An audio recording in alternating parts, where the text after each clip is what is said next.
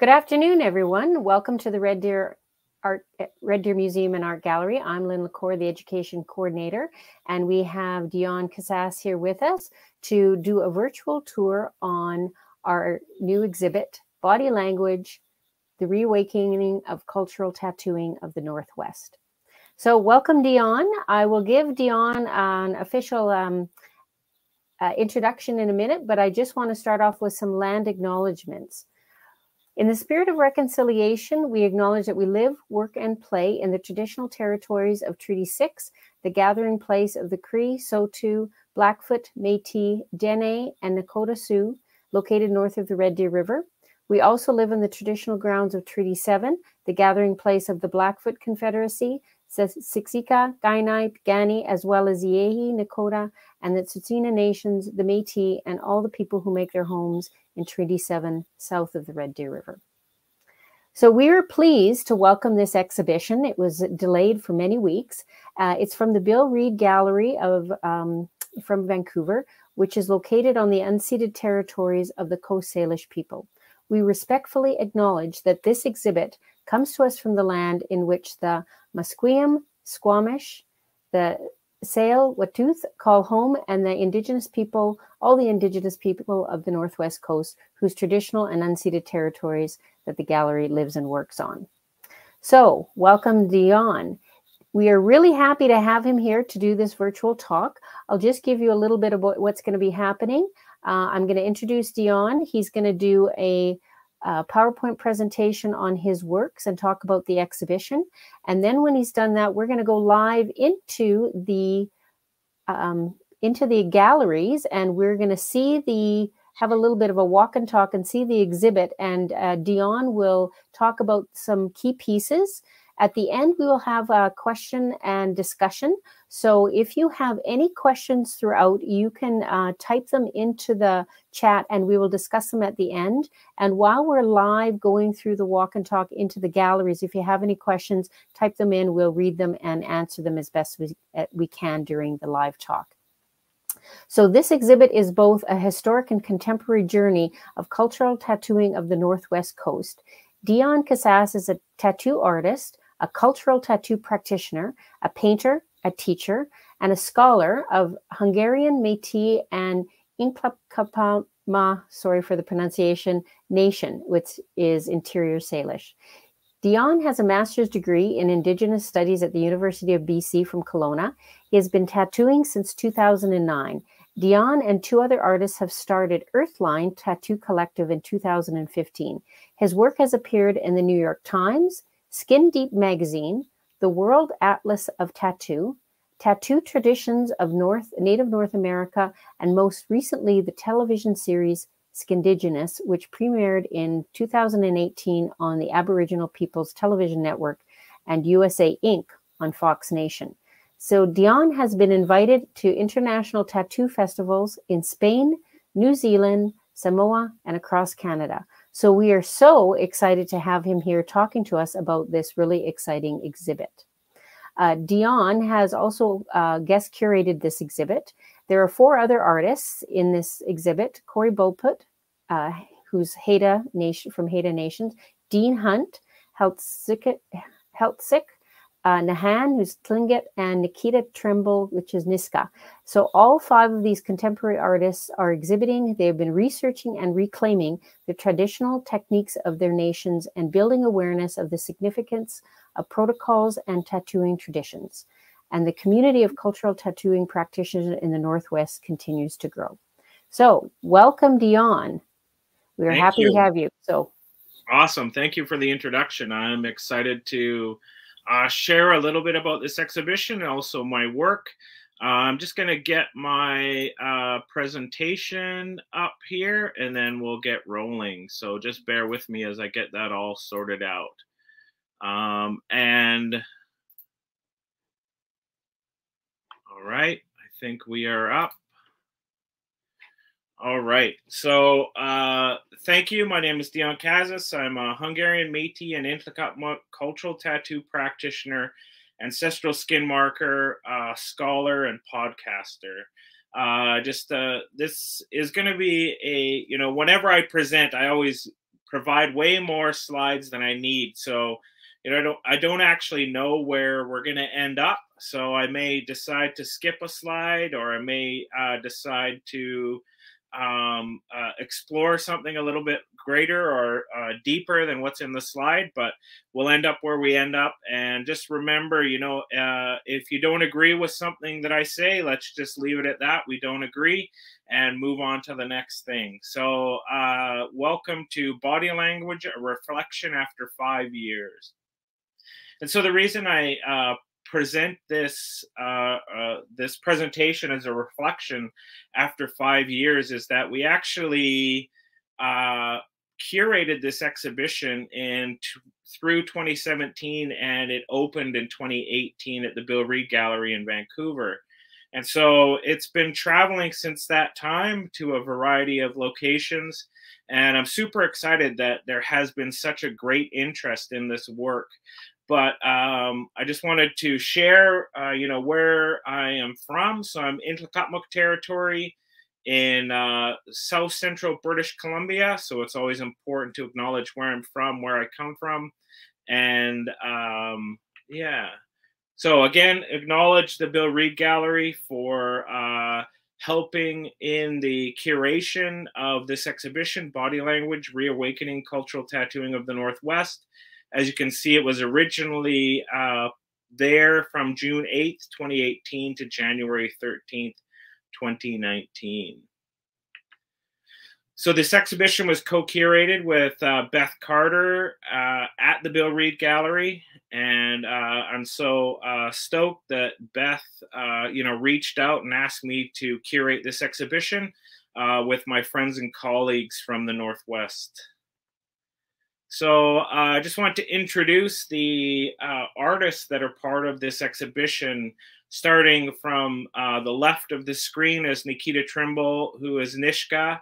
And I was excited to have Nikita here, one of the first wave revivalists of Indigenous tattooing in Canada, in Turtle Island, but specifically for her nation, did a lot of work with her elders in the Nisga'a Council of Elders. And then Corey Bulpit is Haida Carver and a student of Nahan. Nahan is a Tlingit cultural tattoo practitioner, carver, and language speaker. Then, of course, there's myself. And then Dean Hunt is a Celtic carver, comes from a very long family of carvers who do amazing master carvings, all of his family, his dad and his brother and himself. And so the reason I put this as the curatorial steering committee is the reality is that this exhibition is made up of material from communities that are not my own. And so as an Nlaka'pamux person, I don't necessarily have the rights, relationship, and responsibility to speak about Tlingit things or Celtic things or Haida things. And so it was important for me to gather all of us together. And this was in Whistler. We gathered together as a curatorial steering committee to ask the simple question, what is appropriate for us to share? What is not appropriate for us to share? And how would you like to present your community's ancestral skin marking practice? And so, it was a curatorial steering committee. And so, it wasn't just curated by myself and Beth, but each of the artists also contributed to the presentation of the exhibition Body Language. And we were supported by the Canada Council for the Arts. So always important to be able to, give credit where credit is due. And Canada Council helped bring us all together for this curatorial steering committee meeting in Whistler. And so you can see us all having a conversation, and Beth, writing notes as we discuss the variety of things that were important to us. And I would just like to honor those that support my work personally. You can check all of these people out on their Instagram. So their Instagram handle is up there. if you're interested. So this is Billie Jean Gabriel, who is a photographer and has documented a lot of the work that I have done over the years. And so I just like to hold up all of those who support the work that I do. Tunasa is also a photographer who has documented a lot of my work. So I would encourage you to go check them out on Instagram, give them a follow and a like and all of that type of stuff. And, maybe hire them to do some photography for your next event. And then also Wes Wilson is my brother-in-law, but an amazing photographer who does a lot of work as well. So go give him a follow and support him. And then Aaron Leon is a Seal or Okanagan photographer. Again, go follow him, give him a like and all that support.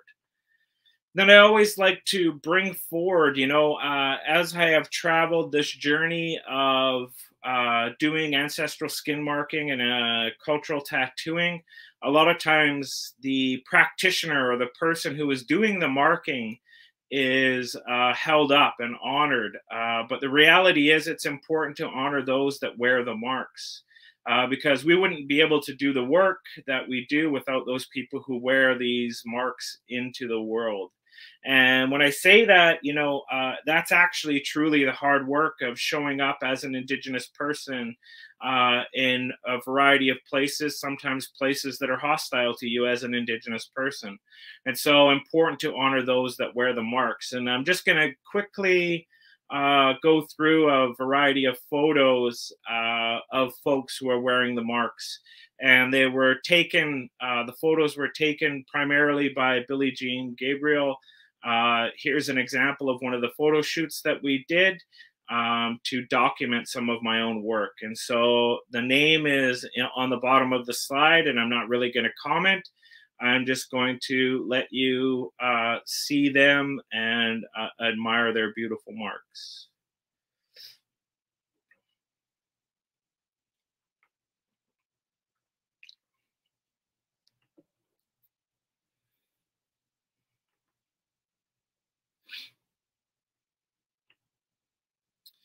So I'm using, sorry about that. So I'm using an Nlaka'pamux weaving methodology, and what this means is that I'm going to be sharing a variety of stories and a variety of information, and it's up to you to weave your own knowledge basket. We each have our own way of interpreting things, our own experiences, and our own understanding of how we view the world. And so, when it comes to the end of this presentation, you may feel that I haven't circled all the way back, but those are your relationships to build with that knowledge. If there's questions, still lingering, maybe you need to do some research, but it'll be up to you to weave your own knowledge basket from this presentation and from the exhibition. So I'm just using, like to acknowledge that we're talking story, and sometimes that goes in the circle, and it's important for you to weave that knowledge with your own understanding. So, when I think about my own work, it's important to ask the question, what got me into tattoos initially? And that was actually my two uncles, my Uncle Tony and my Uncle Ernie, had these tattoos respectively. As I was growing up, I always seen them and I always thought they were so cool. And so that's kind of the main start of what got me into tattoos in a general sense. And then how did I get into ancestral skin marking is the next question. When I think about this exhibition, I won't be really touching too much on the ancestral knowledge of the Northwest Coast, because those are not my communities, that's not my culture, that's not my knowledge. And so I just like to talk about the knowledge that I have rights, relationship, and responsibility to. And this will be I'll specifically be talking about Nlaka'pamux marking, skin marking, and tattooing. And I'll share a little bit about Northwest Coast, Haida, Tlingit, Heldsick, and Nishka tattooing, but in a very general sense. And so how did I get into ancestral skin markings? And this story starts in 2006 when I was going to get work done on this right culturally appropriated Maori sleeve. And I always say that because I think it's important to highlight the fact that we only know what we know, you know. And so, yes, I have a sleeve that's culturally appropriated. Do I feel shame about it? No, but it's always interesting when I go to New Zealand and my Maori friends look at it with a little bit of a, you know, a half-cocked eye, like what's going on there? But yes, we only know what we know. And so once you know better, you do better. Anyways, in 2006, I was going to get work done on the sleeve, and I, you know, I was sorting through all the magazines, and I came across this little booklet, Tattooing Face and Body Painting of the Thompson Indians by James Tate. And, you know, it was at that time that I didn't even realize that we as Nlaka'pamux, or Thompson Indians is the name that was given to us, we as Nlaka'pamux people had a tattooing practice. And so I always say that my head just about popped off. And, you know, I thought to myself, hey, I can do master's research on this. But the reality is that I didn't have an undergrad. I didn't have a BA, or I wasn't in an undergrad. So it was, you know, just an interesting thought at that time to say, oh, I can do master's research on this. Anyways, as time went on, I actually went back to university at UBC Okanagan in 2008, I believe. And I walked into a course called, a course with Dr. Jeanette Armstrong, a Seal or Okanagan knowledge keeper. And Jeanette shared the story of the 4 food chiefs. And I'm told that this story can take a couple days to be told, but I'm only going to share a brief piece of it that relates to this conversation. And that is that, you know, in the time before this time, and so what that means is before us as humans came into this plane of existence, the creator came to the animal people and asked them, what will you do for the people to be? And of course, that's an important question because we as animals, we're not well adapted to our environment. We can't run fast. We don't have sharp claws. We don't have fur to keep us warm. We can't gather nutrients from the ground or the sun. And so we need a lot of help to survive in our environment. And so the creator asked, what will you do for the people to be? And that's as far as I'm going to go in that story, because that's the question that I feel that the creator asks to all of us. And that's the question that sat on my heart since the time that I heard that question. And so as I moved through my education, I started my tattoo apprenticeship in 2009. And so this is a photo of me tattooing my own knee back in the day in the tattoo shop that I originally started at, Vertigo Tattoos, which my mentor, Carla Romanuk. So a big shout out to Carla. Thank you for, you know, sharing this knowledge with me on how to tattoo safely and with the huge emphasis on health. But started my apprenticeship in 2009, and I started to look out across the globe to Indigenous nations and found out what the revival of their cultural tattooing and ancestral skin marking was doing for them. And so I'm just going to share some videos. Hopefully they come through clearly and you can get a sense of what those and other nations and communities think about the revival of their ancestral tattooing, which I took many lessons from them. So this is a video of Tihoti, who is from Tahiti, and he'll be sharing about the revival of Tahitian tattooing. Take many years to find where's the connection. You need to use a connection to that symbol they're going to put on your body. Because for us, you don't tattoo on your skin, spirit too, because it's on you, on life. So it's important to carry what you believe, connect it. I love my culture, I love my ancestors, and I connect to them for life. Make my identity, know who I am. The whole Tahitian, I am Tahitian, I'm the descendant. So I keep going down in this crazy path. So I'll be sharing video clips throughout just to give you a sense of the depth of the revival of Indigenous tattooing, and also to share a variety of voices. Because the reality is, the knowledge that I have has come from the relationships, the conversations, and the people that I've talked to, heard from, or watched either on documentary films and or read in books. So I'll be sharing a variety of voices to give a fuller context and depth to Indigenous ancestral skin marking. And so I started to gather pieces of coyote, or pieces of knowledge related to Nlaka'pamux ancestral skin marking. You know, beginning in 2010, I went into a course called and what was it? Indigenous Historical Perspectives with my mentor, Margot Temez, who is Lipan Apache. And she asked me to start researching something that I was interested, coming from my own nation and culture. And so I remembered back from 2006, I thought about that paper. And of course, that little booklet written by James Tate, I didn't write down the title, I didn't write down the author. So I had to do a little bit of digging to find that booklet once again, and I wrote a paper on it. And so I started gathering knowledge and information about Nlaka'pamux ancestral skin marking at that time. And here is another video about the revival of Maori tattooing and the experience of that in New Zealand. My grandfather died in 1958, and at that point I was 4 years old. Now, in my mind, everything stopped. The death of my grandfather had such a traumatic effect on me that I stopped speaking Māori, which was my first language. Completely denied, if you like, unconsciously, that part of me. Being brought up in the Mormon church, you were a Mormon and you weren't a Māori. And rightly or wrongly, that's how I felt right up until I was 30.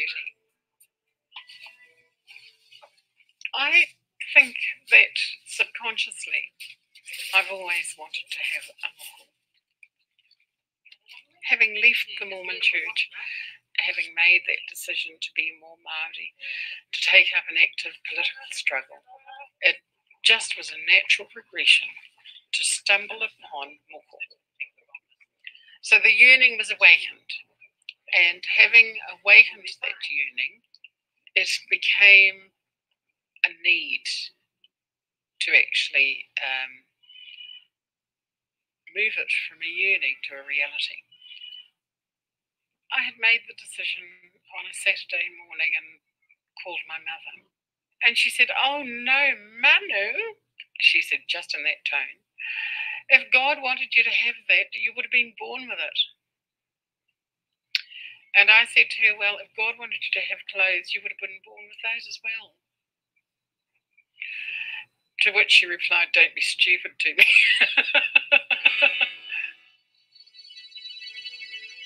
So we had it here.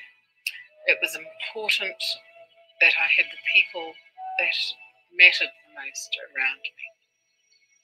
There were about 70 people in our home throughout the whole weekend, coming and going. And so it was a big celebration, a weekend of celebration where we laughed and cried and had lots of fun and lots of anguish about how it is that we just about lost this art form. And then there was the jubilation of rekindling it in our own particular family. It was absolutely wonderful. I think it was my rebirthing. Because as I sat up after I had been completed, there was this overwhelming sense of rebirth. Just, I sat up and the tears just flowed. I sobbed, literally sobbed. My grandfather... And so beginning in that time in 2010, I started to look at documentary films. I began to read papers and came to understand the power of ancestral skin marking. And one quote that really stands out to me is L. Frank Manriquez who is a Two-Spirit Tongva Jakma elder from California, speaks about how when they received their 1111, that when she reached, it was like when she sat up, she reached hands across time and held hands with her long past aunties, grandmothers, and great grandmothers, and brought them into the present. And so in 2010, I was a kickboxing instructor. And one of the young men who was in my kickboxing class actually decided to take his own life, and he decided to no longer be with us in this plane of existence. And I say that the culmination of the revival of Nlaka'pamux tattooing and the birth of it started with the seeds that were planted in 2006. And I cultivated that earth. And then it was my tears at my young friend's funeral who began to water that seed that was planted in 2006. And I realized that it was my responsibility to revive Nlaka'pamux tattooing, because I knew how to tattoo properly and safely, dealing with bloodborne pathogens and cross-contamination. I knew the power of the revival of ancestral tattooing, and I knew that our people, our young people very specifically, were like seaweeds without roots, L. Frank says. And that L. Frank also shares that our tattoos are a way of anchoring our youth to today. And so I always share, and I share very intimately in the documentary film that's part of this exhibition, that if our tattoos help to keep our youth here for one more year, another month, another week, another day, another minute, or another second, then that work is important work to keep them here. And so I had this hunch that our tattooing had the power to keep our youth here and to give us a sense of our identity and who we are, and had a very powerful way of connecting us to this plane of existence. And so, the research has gone on, and I've understood that, the revival of cultural aspects of Indigenous culture have a protective effect on youth against suicide. And so I just wanted to bring that forward, because that's really the beginning of this work. And so I began the process of hand poking and skin stitching in 2012. So picking up those ancestral tools and technology and beginning that work.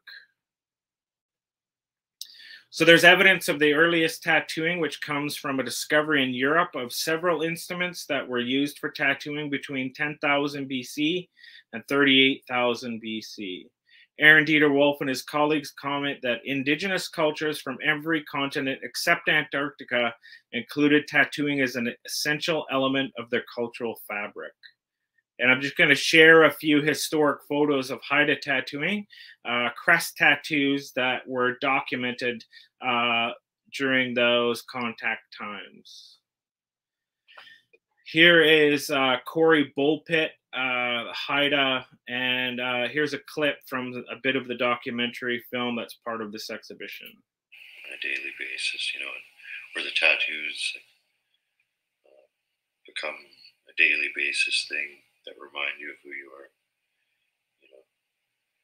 You can essentially stop like suicide and different things that are big problems, through having that kind of bond with each other. Like you could maybe look at your arm, oh yeah, I'm part of this, and I can go talk to my clan, or go talk to my people that could understand me, So I think it can heal us in other ways, that are problems of nowadays, using something old to fix a new problem.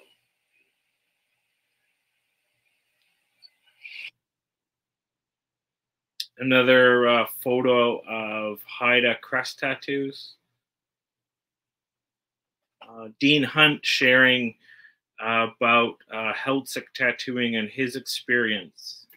I look at it like we're reclaiming or reawakening that spirit that's always been in us.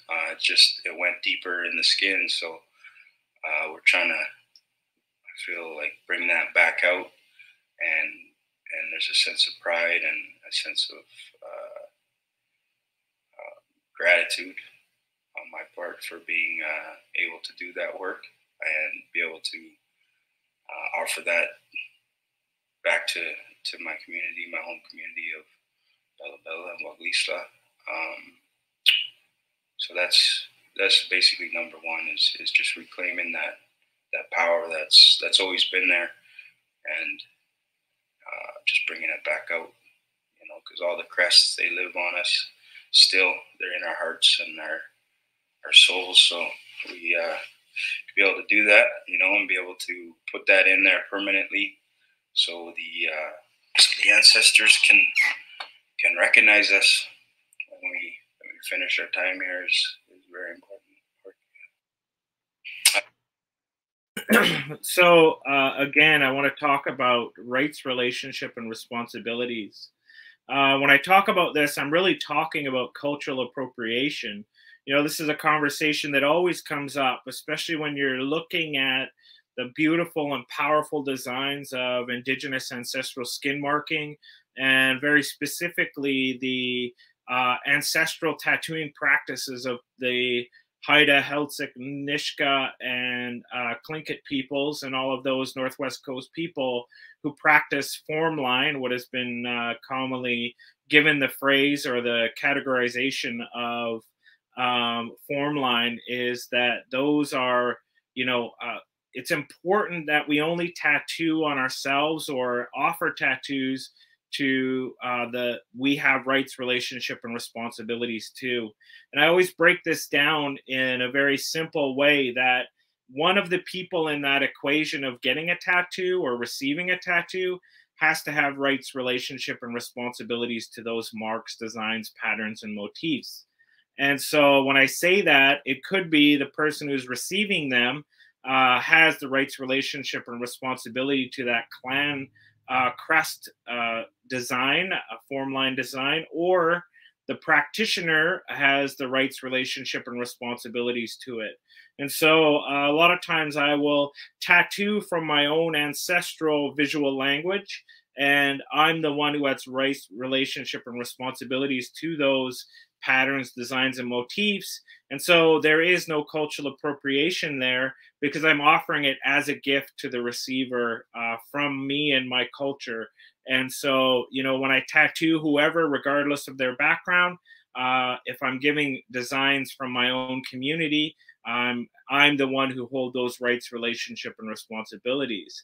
It becomes cultural appropriation when neither of those people have rights, relationship, and responsibility to those designs, patterns, and motifs. And so that's where the cultural appropriation comes in. And so when I put this photo up here, you might be wondering, why is there a photo of this beautiful glacial lake in the Stein Valley Traverse? This is Tundra Lake, and it's a beautiful part of the Stein Valley Traverse that I've hiked numerous times, from Lillooet Lake to Lytton over the coastal mountains. But these rights, relationships, and responsibility and cultural appropriation starts with our connection to these lands, territories, and the places that we get our ancestral knowledge from. And so it's important to bring that forward at this point.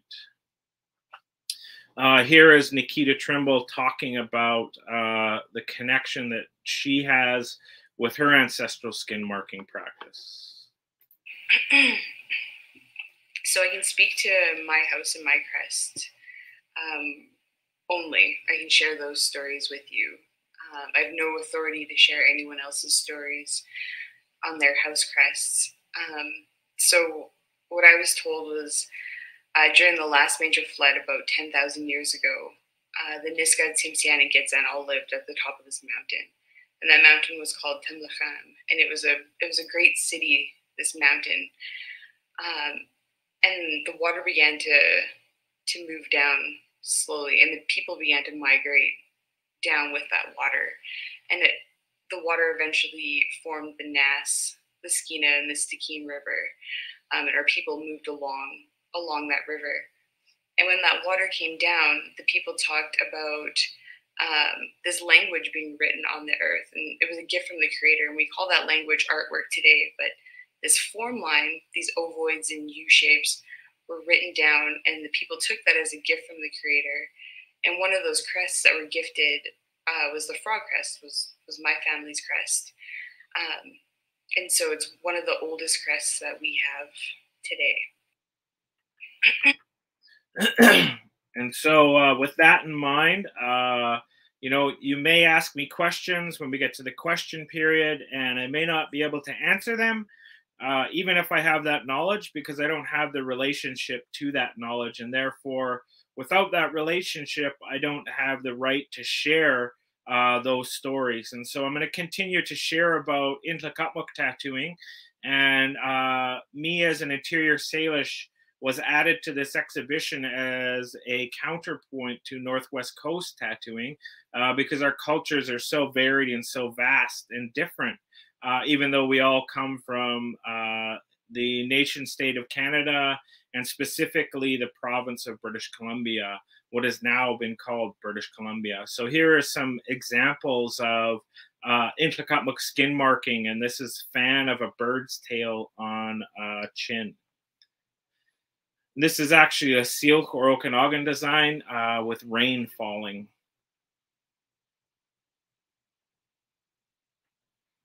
And I'm not going to talk through all of these designs, but I'm just sharing so you can get a sense of some of the patterns, designs, and motifs. So Nlaka'pamux skin marking practices, you know, at one time, no one past the age of puberty was without a skin marking somewhere on his, her, or their body. Most tattooing started at puberty, though occasionally ornamental designs were done around 8 years of age. One of the first reasons we as Nlaka'pamux marked our skin was connected to adornment or ornamentation among young people in order to make themselves more pleasing to potential partners. And so I always find it important to highlight this, that, you know, a lot of times we always try to emphasize that, you know, a tattoo has to have a meaning. Tattoo has to be, you know, have a very deep spiritual story connected to it. But, you know, if it was good enough for our ancestors to adorn themselves and ornament themselves, I think we should have the same feeling about our own ancestral skin marking. Sometimes being beautiful is just good enough of a reason. The second reason was in connection to marriage. Thirdly, our tattooing was associated with puberty and the acquiring of our spiritual guardians. Fourthly, we practiced tattooing in connection with dreaming and the guardian spirits to ward off death and cure sickness. And I feel it's really important to highlight the fact that our ancestors had this knowledge that tattooing could be used as a medical epistemology or a medical knowledge to cure us of a variety of things. And so it's important to highlight that, because we talk about our ancestral skin marking practices as tattoo medicine. And so finally, tattoos were used for identification. And so ancestral tools and technology for skin marking. We had hand poking tools made of bone, thorn, porcupine quills, cactus spine, or rock to poke or prick.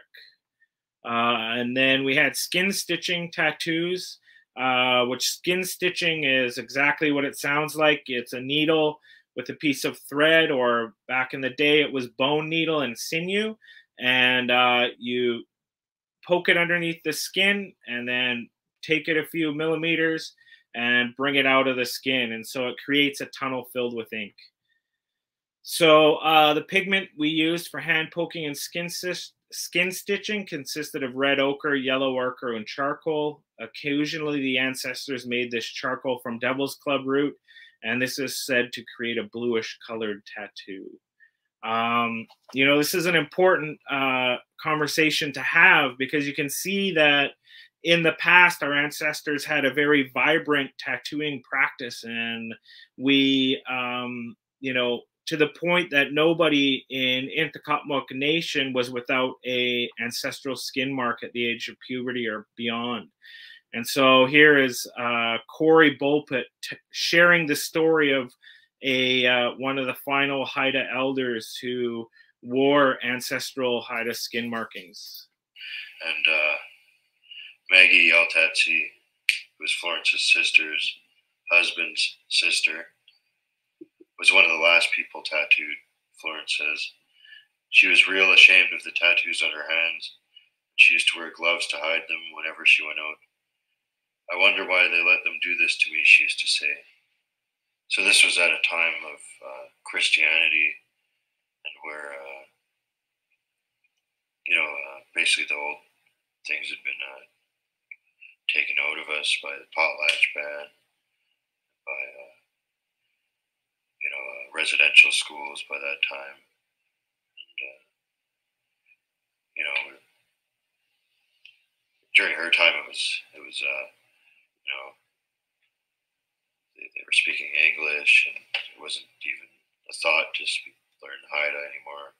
For a while, they still held certain things. There was certain potlatches and things even eventually in her lifetime. Robert Davidson initiated doing a totem pole again, and there was small things. There was things going on. It was very underground in a lot of senses, and frowned upon by the government for us to be Haida, to live our lives as Haida people. They were a threat to them, and everything they wanted to take from us, and continue to take. So, the shame of that woman, it wasn't necessarily her being ashamed, I think, of who she was as a Haida, but just that Christian valued shame brought. So part of the erasure of Northwest tattooing on the Northwest coast was due to missionization and the erasure of our cultures. Part of this, of course, was residential schools. The Indian Act and the Gradual Civilization Act is the precursor to the Indian Act, which really highlights the reality of what that act is about, is the erasing of Indigenous peoples, Indian people, and the nation state's responsibility to dealing fairly with us. The process of enfranchisement and diseases was another reason why our tattoos went out of, declined.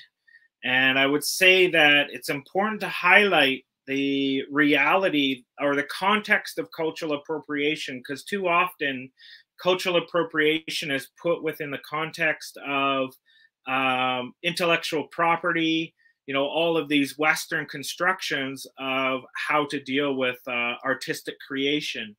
But for me, cultural appropriation starts from a culture of genocide. And so cultural appropriation starts with the theft of land, and it is based on assuming you have rights to things that aren't yours. And so this is highlighted in this photo or this painting with the doctrine of discovery and the planting of a flag to claim that this is their land. We're going to skip that one just because we're running down on time. But the potlatch ban was something that was put forward through the Indian Act and made it illegal for people on the Northwest coast to practice the essential form or the essential place that ancestral skin marking took place was at the potlatch. And then I'm just going to quickly run through some slides here as I'm winding down. Again, I said, I put more in here than we're going to get through, so we might skip through some of these slides. So ancestral tools and technology. So all of these tattoos were done using skin stitch or hand poke. We're going to skip this video. So I'm just going to share them. You can see them, experience them visually, but I'm not going to comment on them.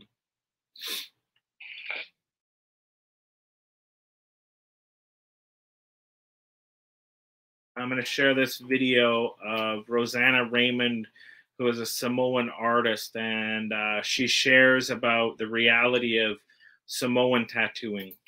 I mean, if you look at the word tātau, it is, you know, ta is time, tau is to hold on. It is literally holding on to time. So it's not just about the, you know, that we've decorated our bodies. It's a way of allowing the past to be in the present, because, you know, we are the genealogical matter of the past and present, and the way that it converges into the now. And that's what we talk about when we mean that these things are living to us. You know,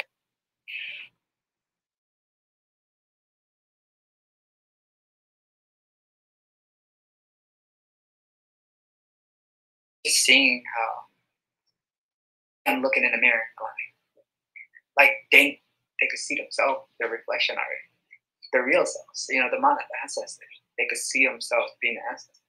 How happy they are. Like it's alive. That whole thing was alive. So I could feel it, but wasn't awake yet. You know, like how a dream is. You know, you keep just going along with a dream, you know, until it wakes you up. So I could see that happening, and it fueled me more. I'm like, oh, there.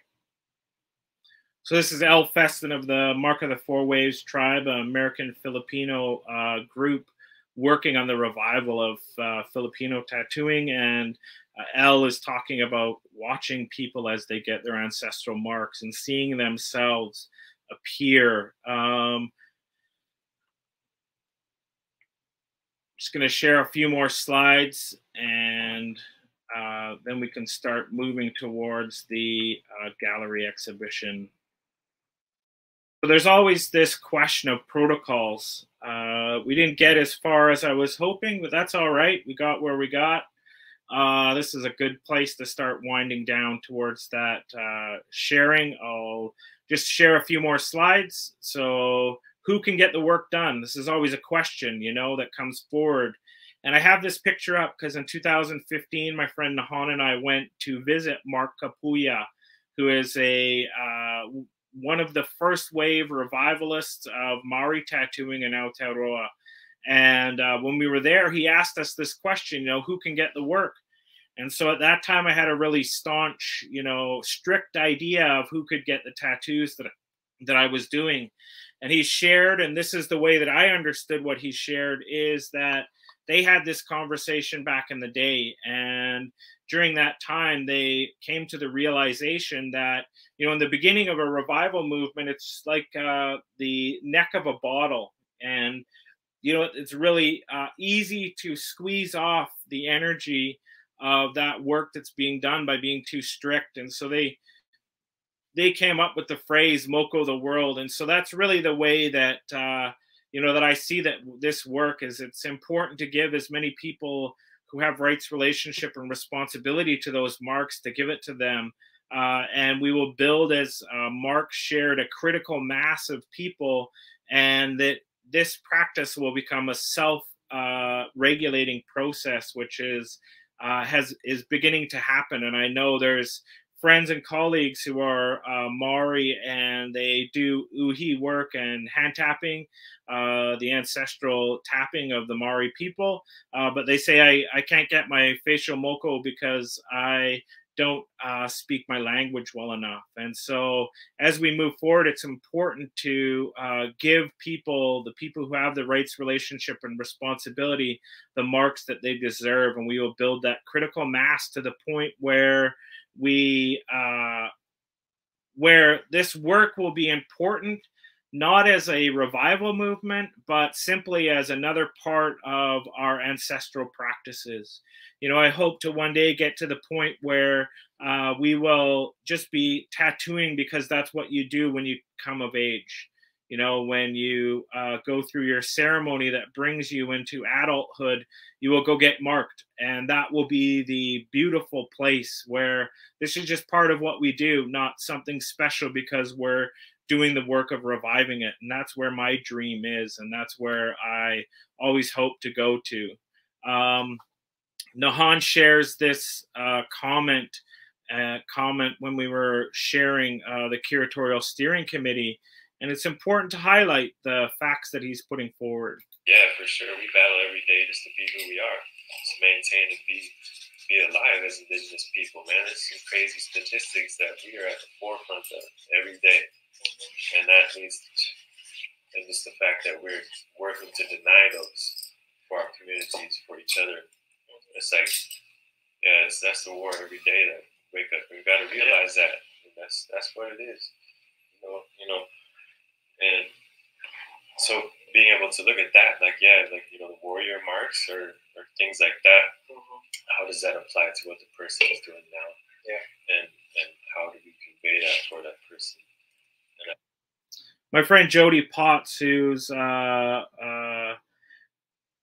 Gwich'in practitioner, ancestral skin marker, shared the story of sometimes people will come, women will come to get their facial tattoos, and they'll say, I don't deserve this. I haven't done enough to earn the right to wear these. And she says, you know, you have lived to this far in your life. You've fought those battles, and you are enough. You are enough of a reason to get those marks because you're here. And it's a celebration of the resilience of your ancestors' struggle to ensure that you're here. And so that is, I think, where I'm going to leave my presentation for today.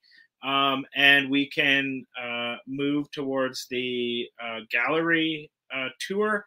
You know, there's a lot more to say, but there's always a lot more to say. So keep an eye out. I'll be sharing again somewhere in the world, and hopefully you can hear about some of the other exciting stuff that's coming up in my work.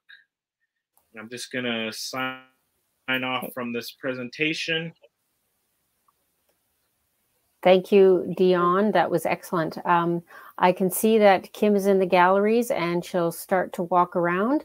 I don't know if we have anybody online right now, so I think you can just go ahead with your presentation. I do have many questions for you now after that fantastic explanation of so many things, but I will hold those to the end. All right. So, you know, this is as we're walking through, you can kind of see this is Nikita's area in the exhibition, and Six Knox is the word that Nisga'a people use for tattooing. You know, there is a lot of beautiful sharing that Nikita shares about Six Knox and that journey in the exhibition. So you should go check that out. I don't know that I have enough depth of knowledge to share intelligently about that word. But the panel that we just passed is the piece that Nikita did, and it's a carving telling the story of her clan and the frogs and the lava, that the ancestral story about the lava beds in Nisga'a territory. So go check that out. It's a beautiful carved panel, and the story is there on the wall.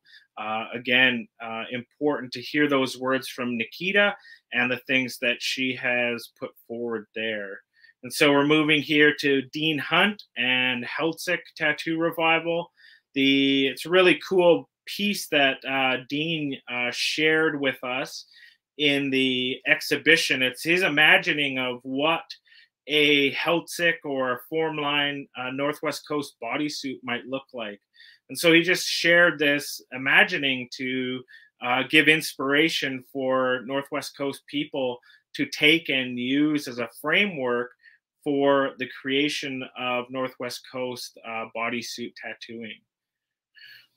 And just some photos of Dean's work as he has moved through the journey that he has been taking.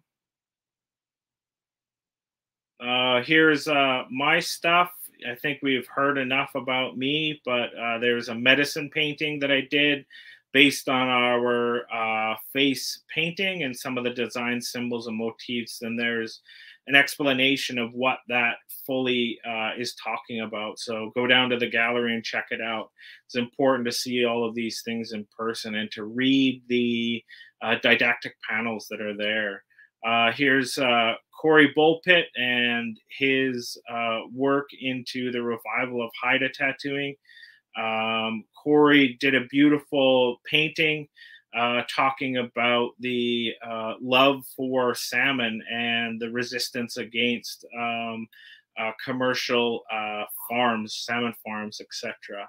So it's a beautiful piece to go check out. Here is a mask. I believe Corey carved this mask, and it is about the original ancestor who had tattoos, and one of the stories, one of the beautiful creation stories of the Haida people with the first tattooed Haida. And you can see in there libret in the lip, so it's a pretty powerful piece. We're going here to Nahan and the Tlingit Tattoo Revival. Nahan shares some beautiful photos of the work that he did, tattooing that he done on people in land defense and resistance movements in all across Turtle Island. Here's some librets or some pieces that he did, nose pieces that he carved based on some designs found in the Burke Museum, I believe. So some beautiful septum pieces that he carved, bringing that embodiment forward. And so here's a provocative piece that most people are drawn to, that Nahan put forward. And he recreated many of the hand tattoos that he found in his research in Tlingit tattooing. And it's also a piece that talks about the erasure and the stopping of Tlingit tattooing in his community. And you can see the hand on the top has a cross, and then it has some pock marks on it. And so that's to represent the smallpox that took away a large amount of the people from the Northwest Coast. And then you also see on there, it's also connected to a story, one of his ancestral stories. And we have in the middle here, this is the Haida kit, tattoo kit, that was recreated by Corey Bulpett, based on tools that are found in the American Museum of Natural History. We have some ochre and some charcoal in there to show and represent some of those ancestral pigments. And then we also have the face stamps, which Nahan recreated based on some, I think, patterns found at the Burke Museum. And so these were actually used in, or similar to this, were used in potlatch to put the clan and crest symbols and face paint on those involved in the potlatch. So Dion, yes. I have a question, and Kim, can you bring us back to the sculpture, the Halt of Our Tattooing, the hand sculpture? While we were on it, I had a question on that I might as well ask you while we're there. This is a very powerful piece about colonization. Now, in the story, I know Nahan had said it's an interpretation, sort of the origins behind the tattoo. There was sort of a story of a woman finding a bentwood box of tattooed hands. So was that actually based on an origin story, or was that actually based on some historical facts? No, I'm not sure about I would say that, it's an interesting question. And I think that the origin story for us actually speaks of historical fact. And so I would say, part of that, when I answer questions about this, people will say, well, was that true, or did that really happen? And for me, it's irrelevant whether it happened. The reality is that it changes the way that we see the world. And so it is true in the truest sense of what that is. And it's hard for us to know whether that, happened in linear time. But I would say, as an Indigenous person, our stories talk to us and tell us about the reality of our world. And I would say that, it was written down by John R. Swanton in 1904, and it was told by a clan leader and I cannot say the name, but yes, it was recorded by John R. Swanton, the story, the creation story that this original piece was based on with the bentwood box. Okay, thank you. That's sort of was my understanding of it. It was based on sort of historic events, but not so literal as so many people would like to take it.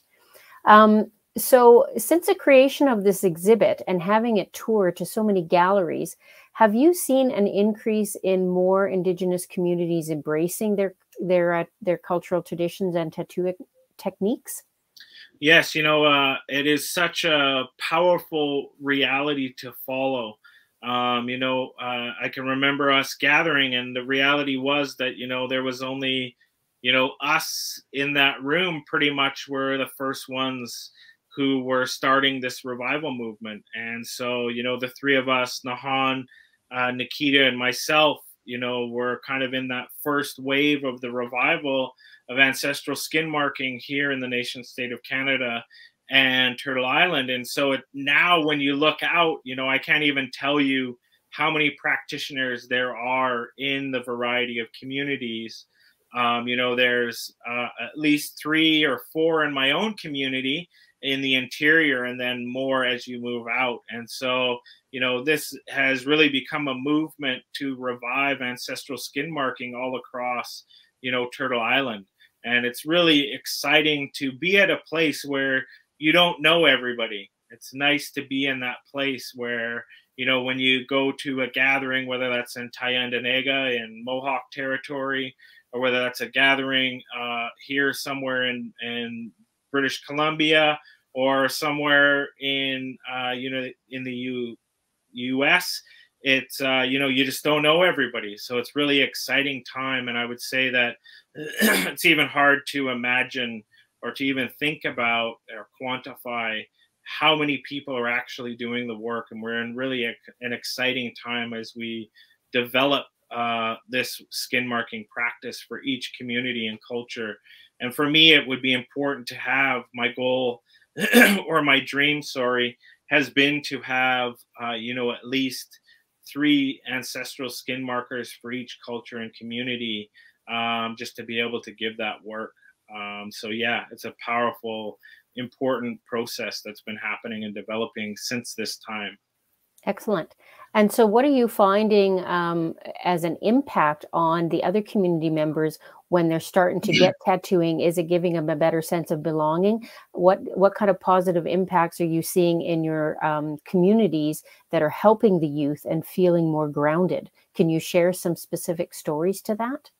Well, I won't really share any of those specific stories just because those are their stories to tell. I do have maybe permission to share one story. I have an elder that came to me, and he actually got tattooed when he was in residential schools.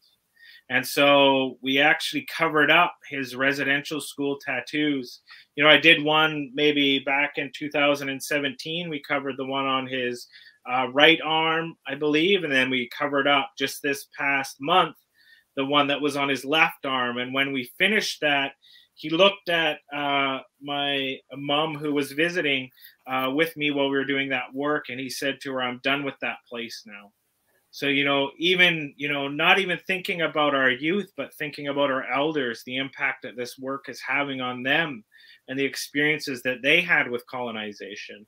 And I would say it's an important question to also bring back to how the work is so grounding to our community members, because when we look at the Indian Act, it was actually an act to erase us from existence. You know, the colonial project was to erase us out of existence as Nlaka'pamux people connected to a territory, connected to a land, so that that land could be used in the colonial project for resource extraction, for settling of settlers in different communities and on that land.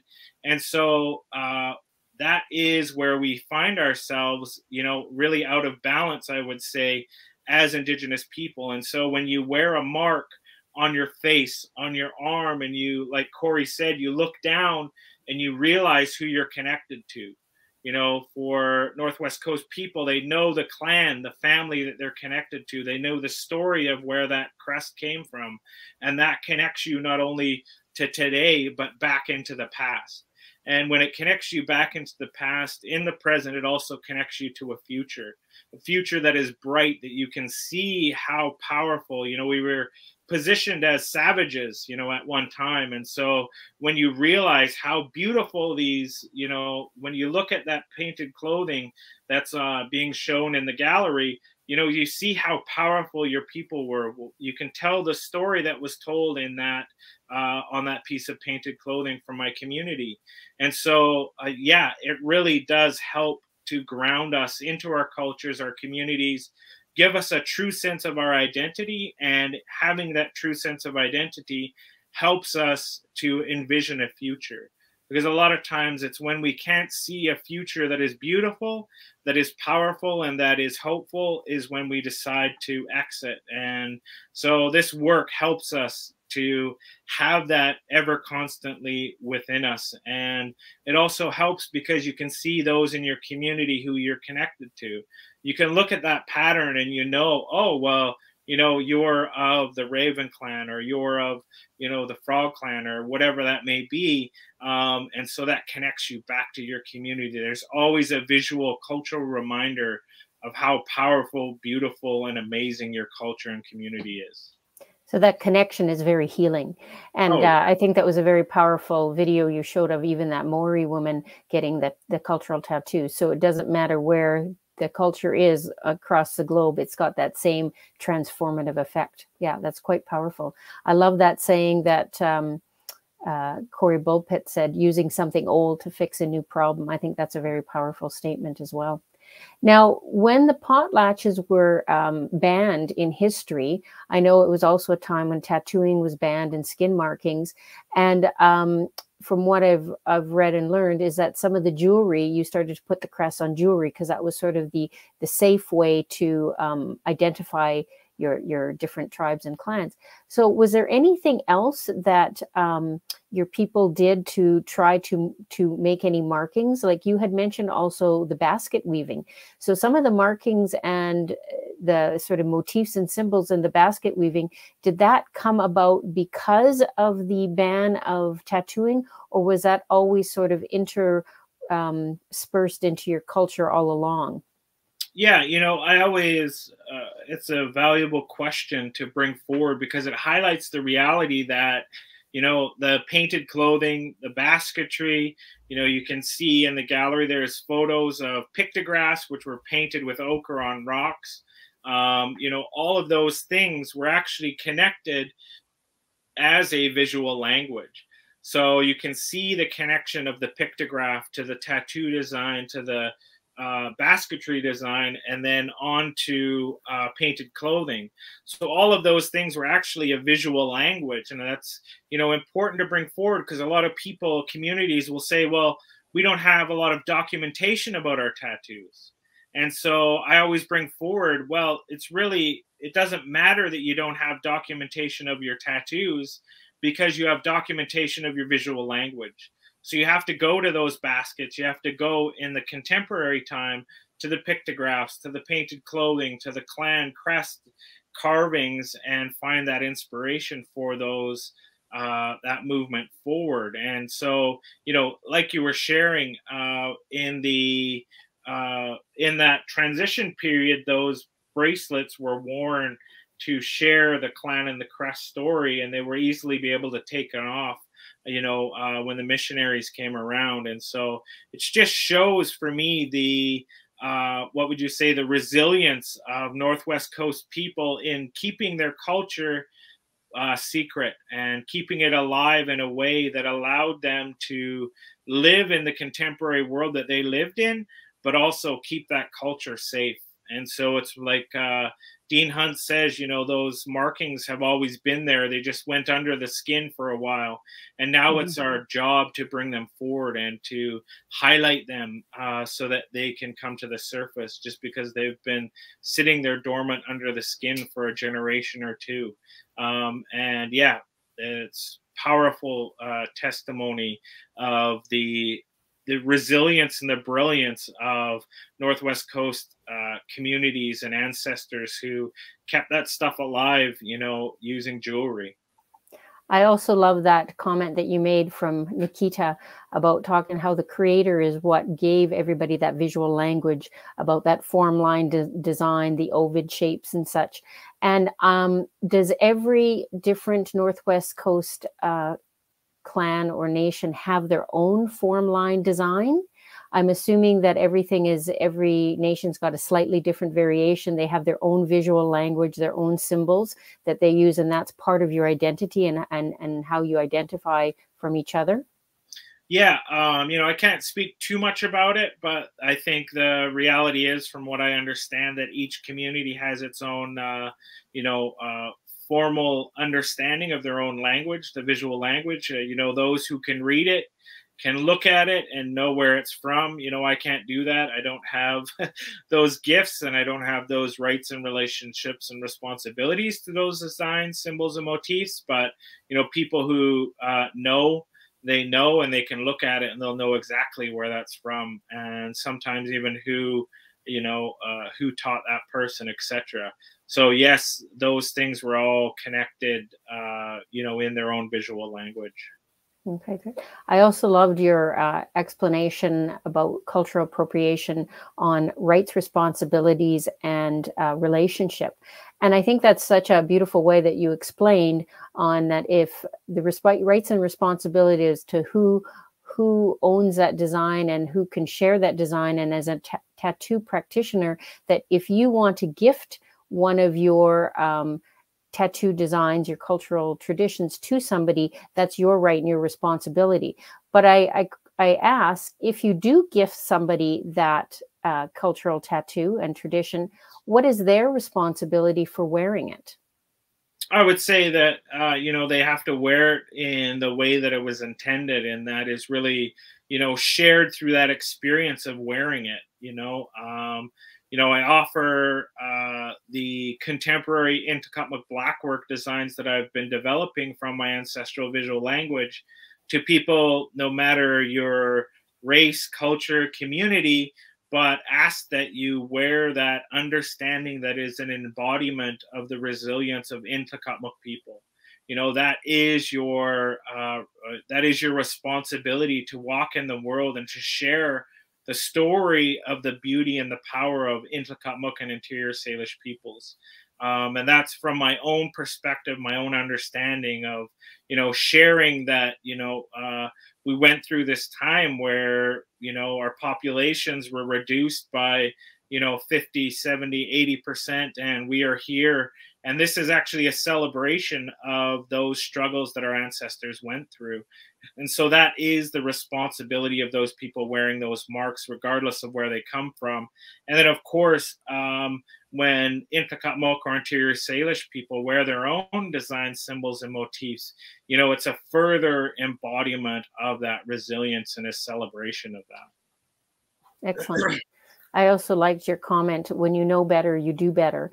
So I'm hoping that with this exhibition and all the wonderful work that the five of you are doing, that it'll help better educate people in having a better understanding about cultural tattooing, about not culturally appropriating your imagery and just taking it and wearing it as their own, because it really is theft. It really is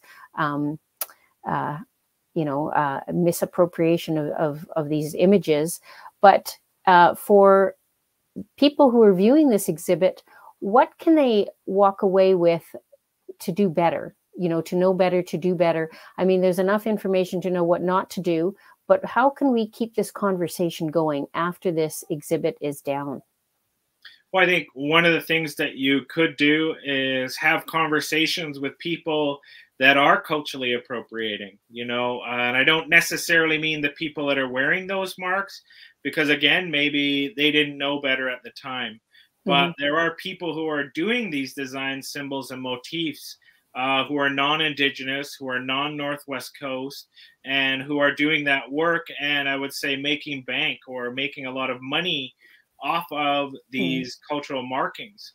And so maybe it's time to, number one, have conversations with those people, and number two, don't get tattooed by them. So yes, there is power in all of these design symbols and motifs. And if you would like to embody them, you know, find a Indigenous Northwest Coast practitioner to do that work for you, if that's the design symbols and motifs you want, and or commission an Indigenous artist to design a tattoo for you, which then you can take, you know, to whoever to get done, as long as that design was created by somebody who has rights, relationship, and responsibility to it. You know, so I think that that is the, you know, the most basic steps of understanding these things is don't get, I would say, you know, to be a bit cheeky and to use a bit of colorful language, is don't steal people's shit. You know, like, just don't do it. Don't go to people who are doing it. Don't support people who are doing that work that they don't have rights, relationship, and responsibility to. And then I would also say is continue that conversation that revolves around it is a continuation of a culture of genocide. It is connected to the theft of land. It is connected to the stealing of children and putting them in residential schools. It is the erasure of our connection to all of those cultural pieces. And so continue that difficult conversation of how do we move forward as a community? How do we move forward as a country and do the right thing in terms of the land and all of those rights, relationships, and responsibilities we have as Indigenous people to our lands and territories. So, you know, it's a larger thing than just the design symbols and motifs. It's land that is stolen and that is unceded, you know, all through British Columbia. And then, you know, truly honoring those treaties that were signed at the time they were signed and honoring them in the spirit that they were signed with. And if they were done in, you know, bad faith, then it's time to revisit those in good faith. So it's, you know, not just the design symbols and motifs. These are just the things that we see today that are beautiful. But people don't want to visit the horrible, you know, you know, those Dark parts history that aren't beautiful, you know? Yeah. So, you know, teach yourself, understand those things, you know, what is that true history and what are these things connected to? Yeah. So there's a lot of work to be done in those places, but yeah, stop going to people who are stealing, you know, Indigenous artwork, because, you know, maybe they don't want to stop doing it. Maybe they're making a good living off of it. But you don't have to support them. Go support an Indigenous artist, tattoo artist, cultural tattoo practitioner, or an artist to do a commission for you. Right. Thank you. Well said. I just have one last question to ask you before we wrap up. This is fantastic work that you and the 4 others are doing.